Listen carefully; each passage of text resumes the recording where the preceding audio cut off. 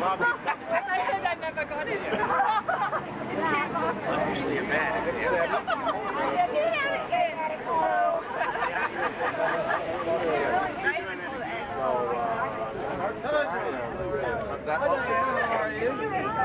How are you? Is my mother coming here too? Good. Yeah.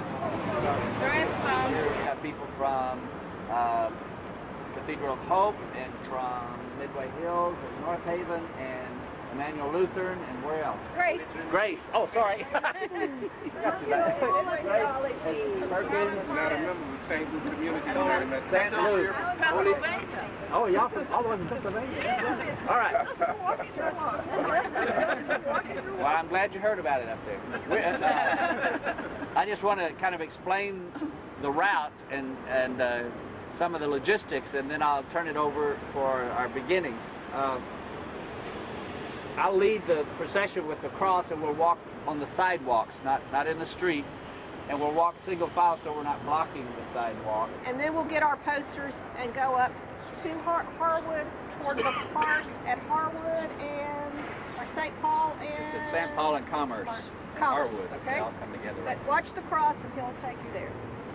The Spirit of the Lord is upon me, because he has anointed me to bring good news to the poor.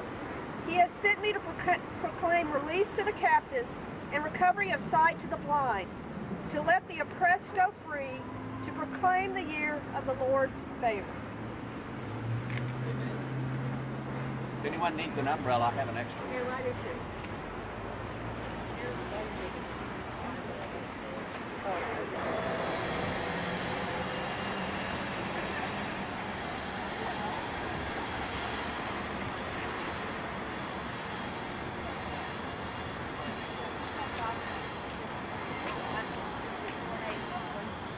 Oh, I see this. I thought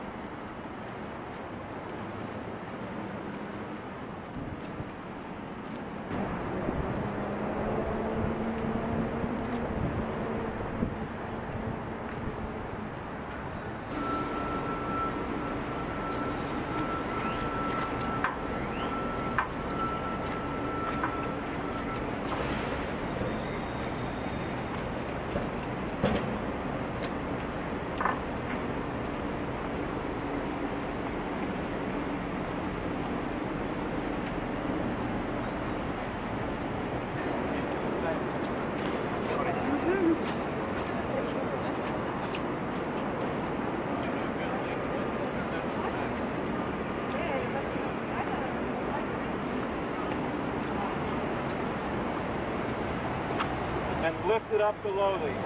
God has filled the hungry with good things and sent the rich away empty. That's Luke 2, verses 51 through 53. All nations will be gathered before him. Then he will separate people one from another as shepherds separate sheep from goats. And he will put the sheep on his right hand and the goats in his left. Hi there.